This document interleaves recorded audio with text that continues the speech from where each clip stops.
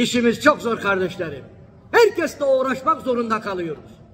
Bir takımları çıkıyor, Noya Selefistin akımı diye namaz kılmayanı kafir görüyor. Al bunlarla uğraş. Tarikatlara mensup olanları şirk olarak görenlerle uğraş. Bu devlette partiye oy verenler, müşrik diyenlerle uğraş.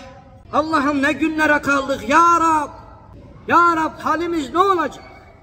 Öbür taraftan imansızlarla uğraş.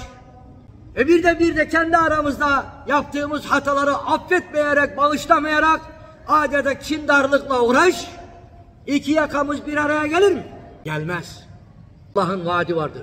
Siz Allah'ın hükmüne razı olmazsanız Allah size kafirleri, zalimleri musallat eder diyor hadis-i kutsi'de. Görüyor musunuz beyler?